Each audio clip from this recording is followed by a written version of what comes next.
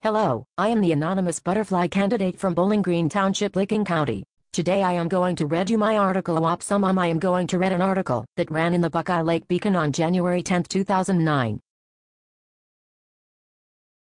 Bowling Green Township residents tired of letters. Editor. The saga of Bowling Green Township continues into the new year as 30-plus-year residents of Bowling Green Township and residents who attend the township meetings. We want to express our disappointment with the constant negative letters about our township, its elected officials and the residents who live there.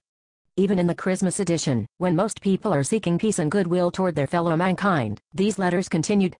Will the writers never find anything positive to say about the township? Can they not see that nothing is all good or all bad? No one trustee is perfect, no one trustee is all bad. They must work as a team to represent our township in the best interest of all taxpayers. Unfortunately, that is not happening here. Our township has gone from one small community working together to a hugely divided community taking sides and either being part of the GOB, good old boys, or the other GOB, gang of bullies, all this with the election of a new trustee 3 short years ago.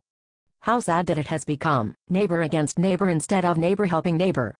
What must other people think of our township, and why would anyone want to move here, after reading all the negative comments about us as a community? Perhaps other residents will attend the meetings, so they can witness what is happening in our township. It is an experience unlike any found on TV reality shows. It is our hope the negative letters will finally stop, before they cause more problems for the township, and divide the residents more than they are currently. On a positive note, our roads are in good condition, the snow is removed in a timely manner, and any holes patched quickly. It is nice to know the roads with elderly residents experiencing health issues are cleared first, so an emergency vehicle can reach them in an emergency. Now if all those letter writers could just find a few positive things about which to write. Robert and Patricia Volland, Bowling Green Township. End of my letter. End of Ms. Volland's letter. Now I must go prepare my campaign.